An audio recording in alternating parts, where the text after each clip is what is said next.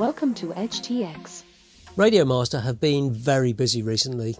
You'd have thought that the excellent, very popular Zorro they recently released would be enough.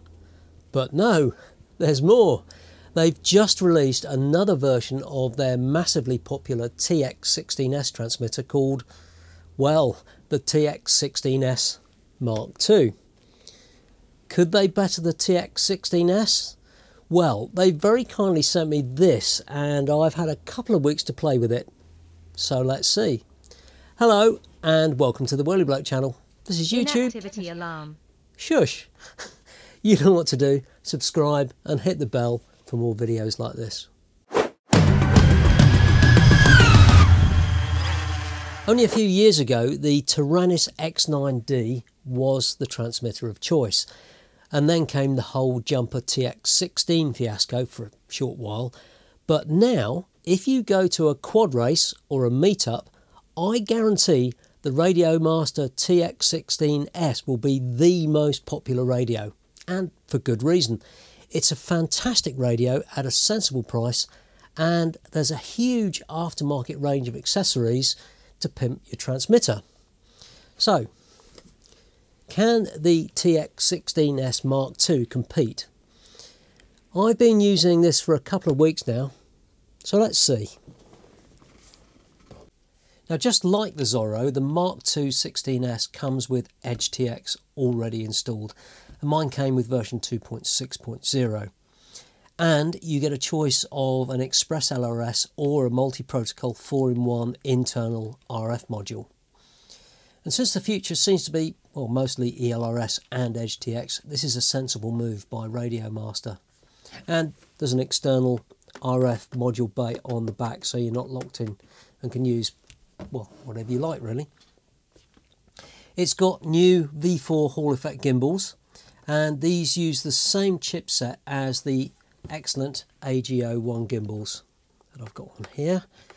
And these have got improved centering and temperature stability. And there's a couple of different rear grips on the back here, these raised ones, and there's these flatter ones. And I know people complained about the original rubber grips because they easily got grubby and dirty, but these are sort of like not quite so soft, a little bit harder and very cleanable, I suspect.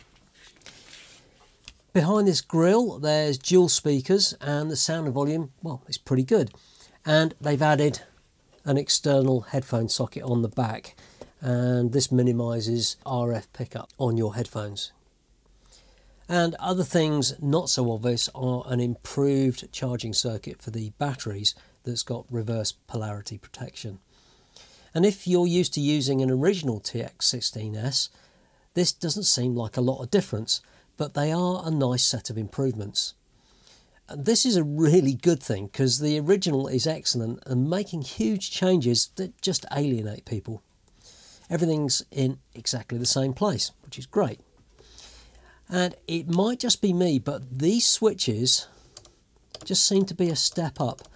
There's more of a reassured click and feel to them. They just feel slightly better quality.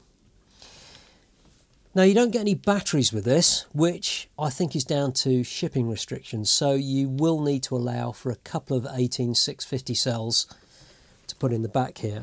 That's pretty much the same for all radios these days, and they've improved this battery cover here. It's much easier to get on and get off. The old one was a bit difficult. Now, I've been using this ELRS version for about a week and I haven't had any issues at all. It's been fantastic. The only thing that takes a bit of getting used to is the touchscreen that's now supported by EdgeTX.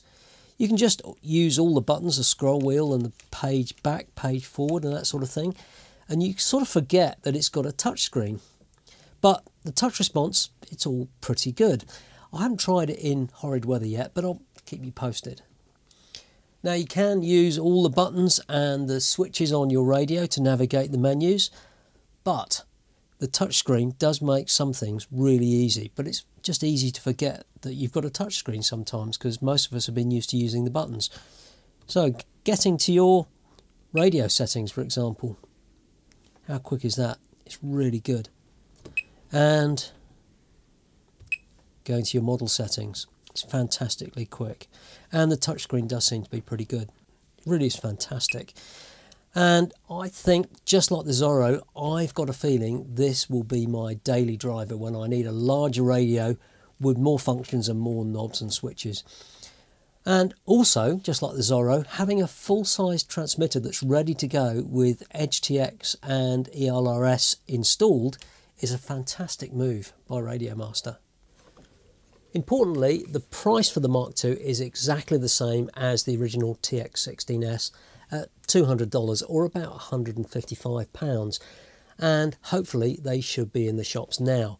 $200 is the price for the base model, and there's a whole range of pimped up options for you to choose from. There's versions with the AG01 gimbals, there's the Mark II Max that's got red and black carbon finish, and there's an MCK and a Joshua Bardwell version. The AG01 version will cost you about another $130 or around £95, and a fully spec'd out MCK version with AG01 gimbals is going to cost you about $550. So there's versions to suit every pocket. But bear in mind, parts of China have been in lockdown for a while, so supplies and delivery may be delayed. The original version will be in the shops for a while until stocks have been used up, so there may be some great deals to be had. But I think it's pretty safe to assume the Mark II will be the future of the TX16S. And to be honest, you're getting a better radio for the same money anyway. As always, thanks for watching, and if you found that helpful, why not subscribe or maybe buy me a coffee to support the channel. There's all the usual social media links in the description. And I'll see you next time.